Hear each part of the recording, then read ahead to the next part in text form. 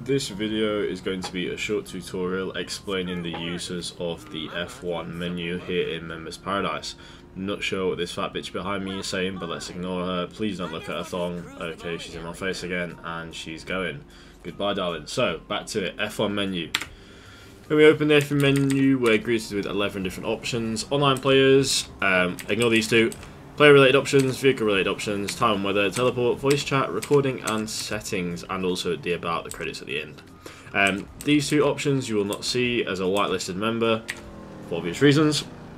First of all, online players, you can see currently, unfortunately, I'm the only person online right now, but it's not to bother. It makes it nice and quiet for me to record.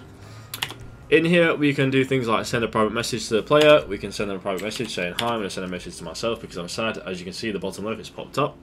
We can teleport to the player, we can teleport into their vehicle, staff option, we can spectate them, you can't spectate yourself, we can toggle GPS, and we can do, that's about it. Under the player related options, we see there are options such as fast run, fast swim, super jump, and all those kind of things that we can turn on and off.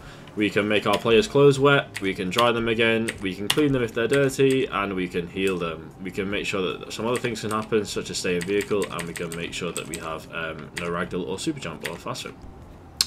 In player appearance, you can alter your ped, their walking style, and customization. This option is explained in another video. If you wish to see that, have a look on the YouTube channel and look for that video. Weapon loadouts, not something we really worry about on Members Paradise. Obviously, guns aren't necessary, so we don't need to worry about that. And we can use no-clip to help us to move around. Vehicle-related options. This is another one that we're going to go through in a separate video because there's quite a lot of detail in here.